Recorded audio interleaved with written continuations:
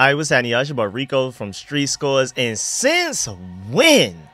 Apparently, according to Adam Schefter himself, NFL players are asking their agents to be traded to the Washington Commanders. Of course, you know, after hearing that, I'm putting together a trade deadline wish list. You knew that had to come. And shouts out to my boy Terrell for asking for one of those in the call-in show in the previous live stream after the Bears game. And shouts out to my dog Ivory for requesting one as well. We're doing that today. And I'm letting you know right now, chaos is on the way. If players are asking to be traded to us and we're looking to potentially get some guys and be some buyers, don't be surprised if we pull off more than one trade before Tuesday. But before we dive into all of that, make sure you stiff arm that like button, stiff arm the subscription button, and stiff arm the bell next to that subscription button so you get a notification each and every time I release an informative and opinionated video just like this one. Make sure you stay tuned for all of the content. Of course, I will be live streaming this upcoming game against the Giants, so make sure you pull up for all 4 quarters, play-by-play analysis, and all of that. So stay tuned. Without further ado, let's go ahead and dive into this video, man. Let's get it. Adam.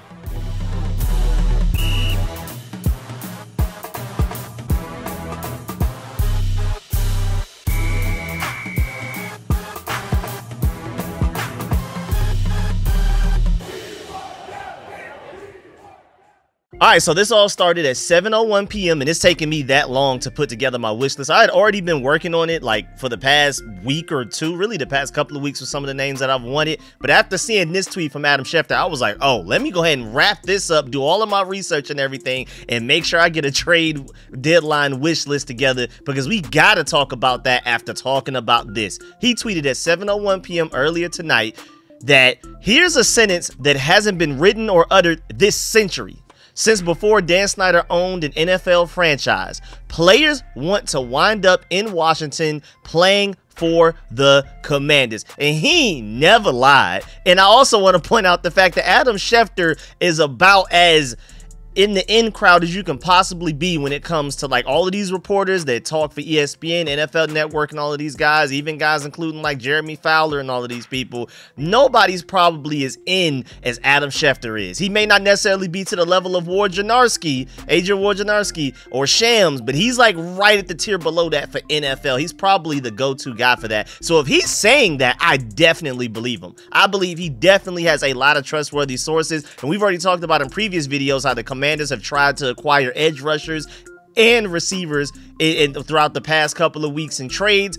So I already know that we're buyers on our end, and it's beautiful to hear that players on the other end want to be bought by us. Amazing. So going to his ESPN article, which is titled Sources, Players Want to be Traded to the Commanders at the Deadline. He said, in recent weeks, there have been players who privately have stated or told their agents that they wanted to be traded to the Commanders, per league sources told ESPN. It's possible that the Commanders could comply by Tuesday's 4 p.m. Eastern Time trade deadline, so mark that on your calendar. Tuesday, 4 p.m. Eastern Time is up till there, we can go crazy. The Commanders have explored the cornerback market and also could use added help at wide receiver, according to league sources. And I'm going to probably do that in a separate video because that was reported while I wasn't home. But then this came out. I had to talk about this. We'll probably talk about that later on tonight. But he also continued to say, but even if the Commanders cannot pull off any trades by the deadline, the fact that certain players would like to land in Washington bodes well for this franchise in free agency and in years to come, league sources told ESPN. These are all coming from league sources. These aren't even Adam Schefter's words. So he's even thinking ahead. Like, first of all, right now, present time, players want to be traded to the Commanders, and then even league sources, people talking around the NFL right now, I guess GMs, coaches, whoever, all of these agents that are in the in crowd right now that know what's going on in the NFL are saying that also be on the lookout for free agency next year, because, I mean, they didn't even include the fact that we killed it in free agency year 1 before we even played a single game. Adam Peters and those guys killed it in free agency. We signed the most free agents out of any NFL team before we got to training camp, and we signed them to like very team friendly level contracts too. Like, we had the best free agency out of the entire NFL. Even a lot of neutral national analysts and experts agreed that the Washington Commanders had the best, if not the best, at least one of the best free agencies in the entire NFL. That was before we won a single game. That was fresh off of going, what did we go, like 4-13 last year or something like that? So, I mean, now after what we've done so far this season and how I feel we're going to end up finishing this season, it's only going to be even more chaotic for us in a great way. And again, that's not even just Adam Schefter saying that. That's league sources around the NFL having that feeling that impending doom is on the way for the rest of the NFL once we get to that offseason, man. But he also continued with his article saying it is a function of new ownership, a new front office, a new coaching staff, and maybe most importantly, rookie quarterback Jayden Daniels, who is contending not only for the NFL's Rookie of the Year, he's got that on lock in my opinion, but also potentially the most valuable player. And I just did a video earlier today, go check that out if you haven't yet, breaking down all of the people that's saying that Jayden Daniels should be MVP, at least at this point so far in the season. He continued in his article saying Daniels has helped turn around a franchise that is now 6-2 and in first place in the NFC East entering Sunday's game against the Giants, a team that explored but could not trade up to draft the former LSU star. The Giants wanted him, they couldn't get him because we refused to let them get him because we wanted him. Hey man, shouts out to them, and let's go ahead and beat them to go 7-2. But continuing with the article, Daniels is coming off of a week in which he made the play of the NFL season. His 52-yard game-winning Hail Mary touchdown pass to Noah Brown that lifted the Washington Commanders to an 18-15 victory over the Chicago Bears last Sunday. Daniels' pass alone stood out, but after the game, so did his actions. As the Washington's locker room rejoiced, the one Commanders official noticed Daniels at his locker watching everyone else in the room celebrate. Daniels looked calm, composed, and seemed as if the dramatic victory was what he expected to happen that day, according to the team official. In his rookie year, Daniels already carries himself like a confident, seasoned player. I love hearing that. Now, the Commanders have put themselves in a position to compete for a division title and a playoff spot, but also just as important, shifted the perception of this franchise. It didn't even take Adam Peters an entire season to do that. Amazing stuff from him. I already told y'all when we hired him back in February, things were going to be different, but I didn't even expect it to be to this level. Continuing with the article, the Commanders are off of their first 6-2 start since 2008. And are off to a 4-0 start at home for the first time since 2005. That's crazy. Daniels, the number 2 overall pick in the NFL draft, has completed 71.8% of his passes, the second best percentage in the entire NFL, for 1,736 yards, 7 touchdowns, and just 2 interceptions, while also rushing for 424 yards and 4 scores. According to ESPN research, Daniels is the second player in NFL history with 1,500 passing yards and 400 rushing yards through his first 8 career games, joining another Washington rookie star, Robert Griffin III, in 2012. But just to let you know, me personally, I feel like this is a completely different situation from Robert Griffin III. I feel like this has far more long-term potential to it, but I'm not even about to dive into that in this video. I've already talked about it in videos and live streams. Finishing up with the article, for years, decades even, Washington was viewed as an NFL wasteland, a toxic environment plagued by issues under Snyder's ownership that dragged down the franchise. Remember, we were voted dead last in that free agency survey for top landing spots in free agency by all NFL. I think every single NFL player is surveyed. We were voted dead last 2 years in a row since they've been doing it.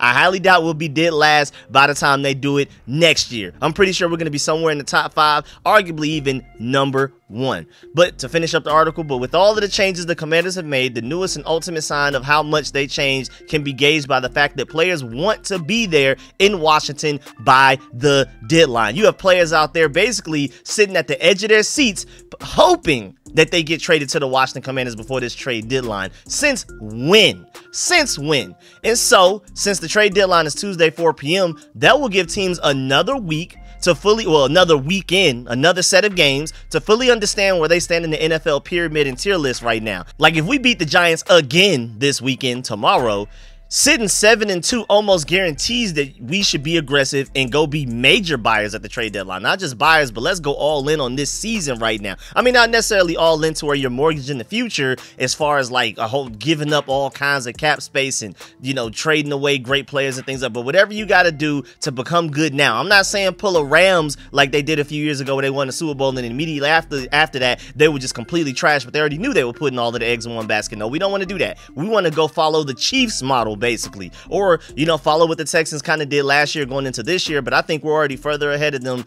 in what they did last year at this point compared to where they were at this point last year, and also feel like we're going to be further ahead of them in year 2 than they are right now in year 2. But the Chiefs are a great example of where we need to strive to be, to where you're making moves and you're paying the guys you need to, whatever you got to do to build a Super Bowl roster, but you're not necessarily just mortgaging your entire future, all eggs in one basket type of situation. That's what I'm hoping that we do. But also on the other other side of that, if we beat the Giants tomorrow, the Giants will be 2-7. And now it's painfully obvious that it's time for teams like the Giants to be sellers, which takes me to my next point. Which teams are potentially looking to be trade deadline sellers, and who are the most likely trade candidates from those teams that the Commanders may be interested in, especially at positions of need? I would note wide receiver, corner, edge rusher, and then offensive tackle right now due to injury. But let's start with the Panthers. Well, technically we started with the Giants. We're going to get there again. Let's start with the Panthers. They are 1-7, and the season is over. And even though they already said that J.C. Horn is not available,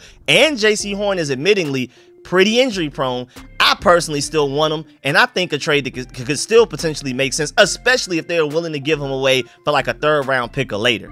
And remember, we have 2 3rd round picks, and the Dolphins are 2-5 right now, and the more they lose, the better that 3rd round pick that we got from them via the Eagles, the better it even looks. And so maybe they'd be willing to take the Dolphins 3rd round pick, but we get to keep our own. Who knows?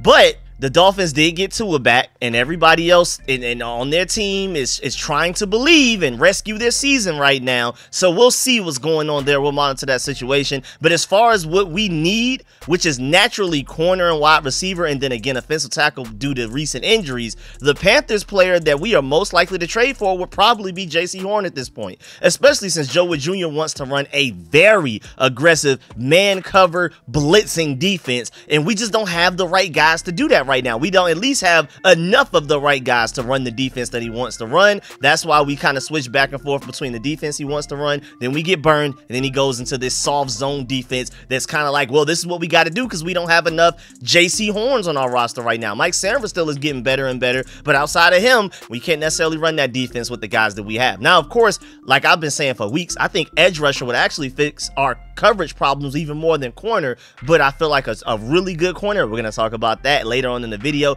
an all-pro level corner that it would actually make a lot of sense to get. We'll get there when we get to that team. We're going team by team right now. And again, like I talked about with the Giants earlier, if we beat them, they will be 2-7. And the name I'm hearing about coming up the most right now is my Georgia dog, edge rusher Azeez Ojulari.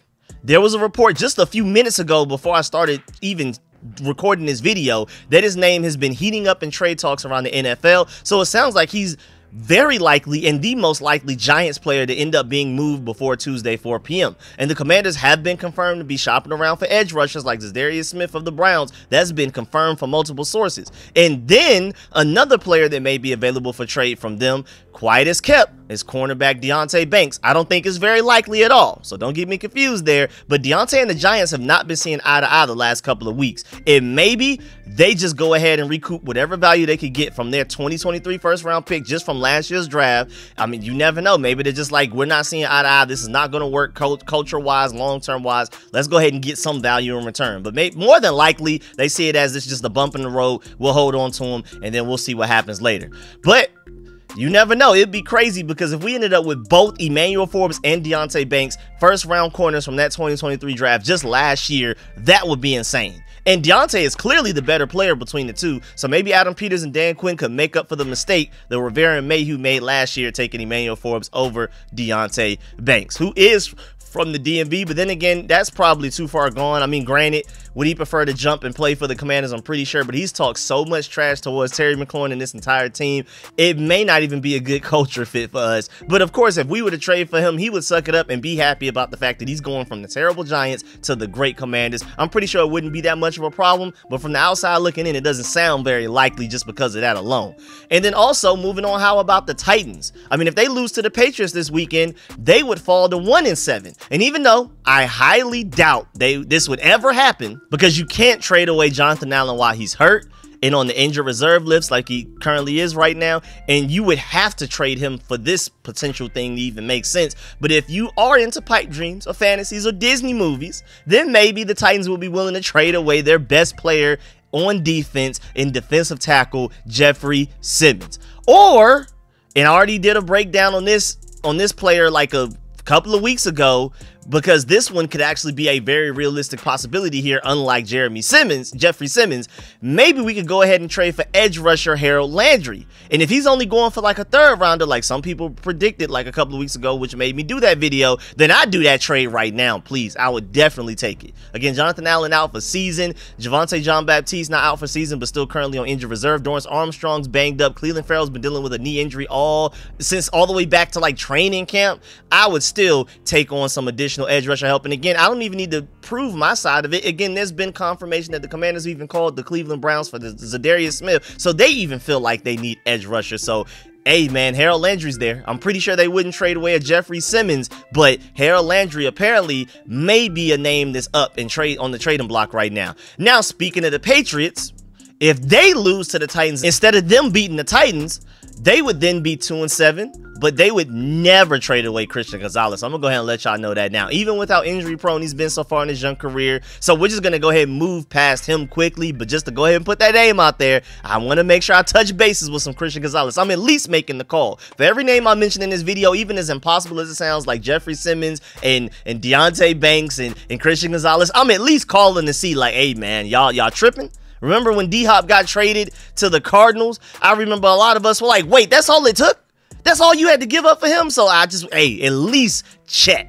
Please, I'll never forget that lesson we learned with DeAndre Hopkins. This happened several times with other players, but the DeAndre Hopkins one just really stuck with my heart the strongest, because I was like, there's no way that's all he was going for. There's no way Rivera didn't go and make that move if he knew that it existed. He just must not have even made the call to even check. But my point is, the Patriots definitely are in big sell mode right now, but I just don't see any trades that really make sense, especially for any like receivers, offensive tackles, or edge rushers. Cornerback wise though, maybe Jonathan Jones. He wouldn't necessarily be like a huge upgrade, like a game changer, like a Deonte Banks if you're projecting based on the future, or JC Horn if he stays healthy, or the guy we're going to talk about later on in this video. That's probably my favorite trade candidate based on the talent and a blend of how realistic the trade could possibly end up being. So that we'll talk about him later as far as corners go. So he wouldn't be that type of level upgrade, but he would still at least be a slight one nonetheless. So if you just want to at least make a slight upgrade at corner, maybe you can go ahead and get a Jonathan Jones. He wouldn't come in and necessarily be your cornerback one, but you would be a better team with him on your team. Then you also have the Jacksonville Jaguars, and I'm sure most people did not expect them to be this bad this season, and they're on a bye week right now, which will keep them at 2-6 going into the next week. And I'm personally good on wide receiver Christian Kirk. I'm so good, especially with that contract. No thanks. He's not worth it at all to me. But then there's linebacker Foyesade Olakun. I hope I pronounced that right. I still can't pronounce that correctly, but I highly doubt that they move him. But he would be a great fit for us right now, like puzzle piece level fit, because I really like Jordan McGee's potential, but he may not be ready this season to give us what we need out of the linebacker group, especially coverage wise specifically, because I think he did maybe play a little bit against the Bears, but it wasn't enough to even notice he was out there. He missed all of, like, most of training camp. He missed all of the preseason. He's a 5th round rookie. We can't necessarily expect him to pull up and ball out for us in his rookie year after missing so much precious time. I think the Bears game was his season debut. He only played a couple of snaps there, and we kind of need some guys that can be ready to go right now, because we're trying to contend. It's not only just about the playoffs. We still got to win more games to make it to the playoffs, to win this division. And right now we're currently the 2nd seed. You got to keep winning to keep that 2nd seed, or even to possibly compete to try to get that number 1 seed and take the Lions out of that and make them the number 2 seed, so we can get a bye week to start the playoffs. That would be beautiful. But my point is, Olakun, man, he's elite in coverage, especially when it comes to linebacker wise. Like, he's elite. Maybe Georgia Bulldog Trayvon Walker, the edge rusher. I mean, he's not living up to the number 1 overall pick expectations necessarily, but I just doubt that one big time as well. Just like Jeffrey Simmons, highly doubt they would trade him away. Probably even less likely for Trayvon Walker to be traded than even Jeffrey Simmons. But a Foyesade Olakun, man, hey man, y'all might want to at least check in to see if they're willing to do it. But then again, this is probably a team that you can't convince they're sellers right now. They should be, but they're probably telling themselves we're not sellers. But maybe slot corner Jarian Jones, if we want to upgrade over Noah Igbenogany there. I mean, who has been solid for us. Noah Igbenogany's been solid, but with Mike Sammers still permanently moved out the outside corner, Jarian Jones at 23-year-old could definitely be a better long-term option for us in the slot over Noah Igbenogany. And then how about the Saints, who started this season on fire, and then the wheels just suddenly fell off. Even before Derek Carr got hurt, the wheels fell off. So it's not even just because Derek Carr got hurt. But I doubt they lose to Carolina. But even if they did beat them this upcoming Sunday, that improvement to 3-6 after beating the terrible Panthers would not stop them from being sellers at the trade deadline if they were already feeling that way before that win.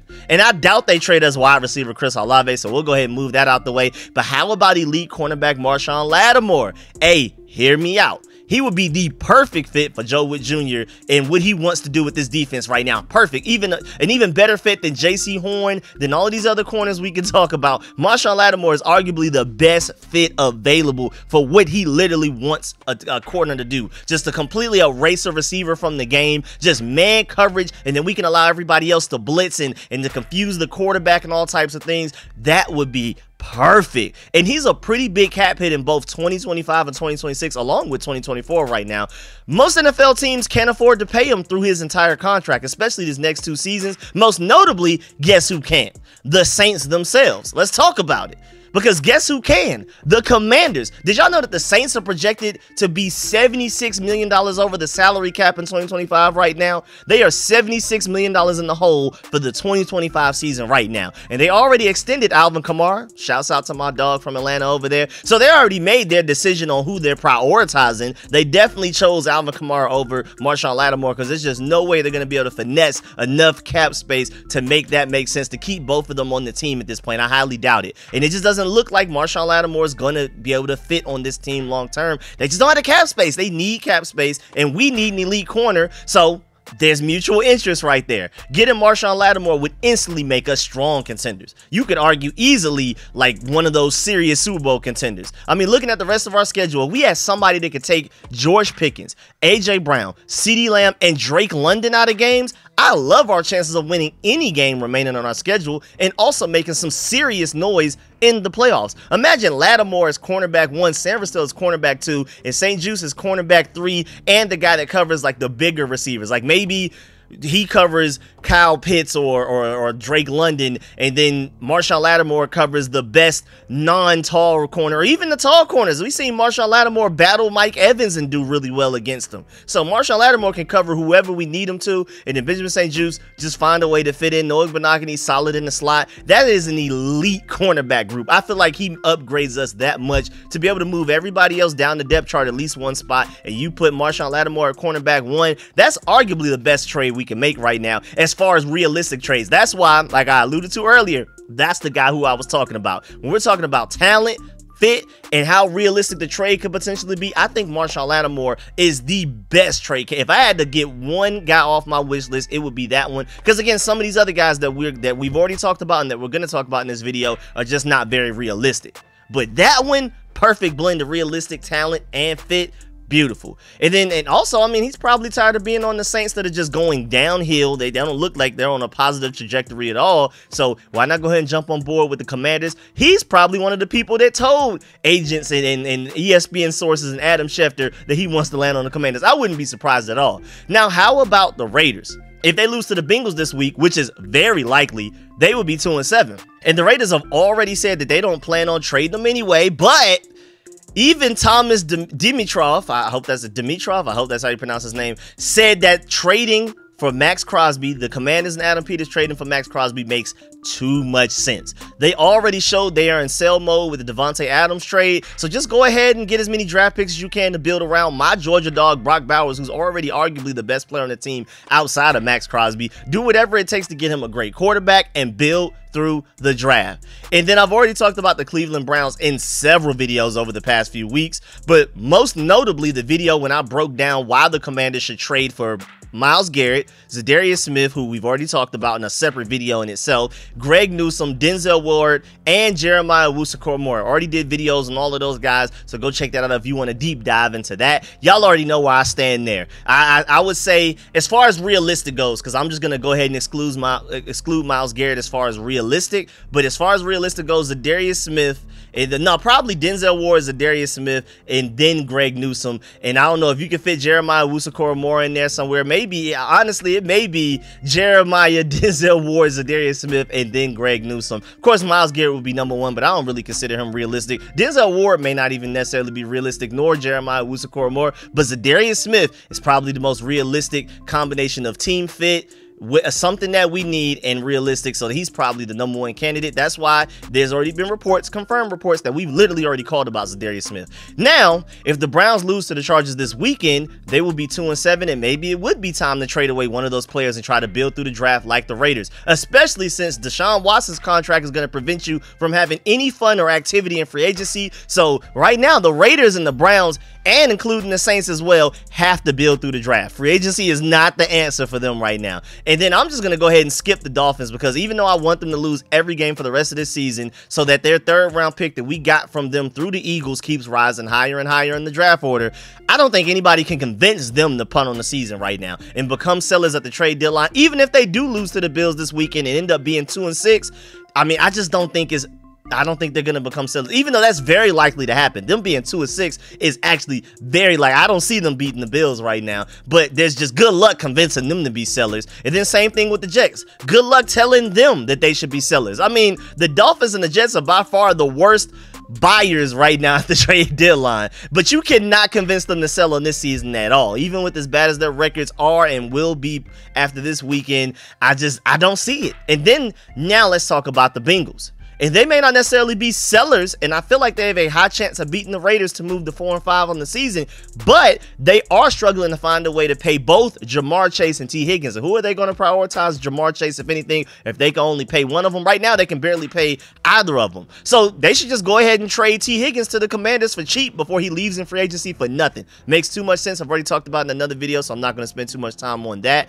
And I know trades between division rivals are highly unlikely, and with how much the Cowboys are constantly on TV, no matter how bad they are, good luck trying to convince them or their team, their players, their coaching staff, Jerry Jones, their fans to be sellers at the trade deadline. Good luck with that one. But Micah Parsons has foreshadowed following Dan Quinn to Dallas so many times now. So many different moments over the last few months. He's just mentioned, hey man, Dan Quinn goes somewhere, I'm going with him. Or talking to Trevon Diggs on his podcast the past few weeks, hey, Dan Quinn, that culture is different. We miss that here in Dallas. Or talking about Jaden Daniels, top 5 quarterback, but Dak Prescott isn't. He's not even top 10 in my opinion. Things like that. Like, he's foreshadowing so much love towards the Commanders and his potential to jump to come to us, man. You just never know, man. I mean, I'm not gonna lie. Their team is going nowhere fast. Bad team, no cap space to improve the team, nothing going on positive future-wise. Their outlook in long-term is not looking good. And maybe Micah Parsons can lash out enough to force them to trade him to us for something way cheaper than expected. But I do need to add to the fact that I doubt this happens as well. I doubt we end up with Micah Parsons. But if we were to make a trade with the Cowboys, I could only really see it being Micah Parsons if anybody else. I don't see that happening or really any other trade, honestly, for them. And then the Rams are trying to make a comeback on this season, so we're skipping them. Same with the Seahawks, the 49ers, and the Buccaneers. But the Colts, maybe they're in disarray after benching Anthony Richardson. But I doubt it. But I don't have any immediate names that I just look at the Colts roster and I'm like, that's a realistic trade that we could go for right there. So we're going to skip past them as well. But again, after they bench Anthony Richardson, maybe they may go into sell mode. Who knows? We'll see. If I get like an announcement or report that they are in sell mode, then I'll do a deep dive on their roster. But just at like a quick glance, I don't really see anybody on there that would make a lot of sense for us to trade for or for them to trade away. I mean, they have good players that I would love to add to the Commanders, but there's just certain guys like young draft picks and things like that. They're not going to trade those guys away.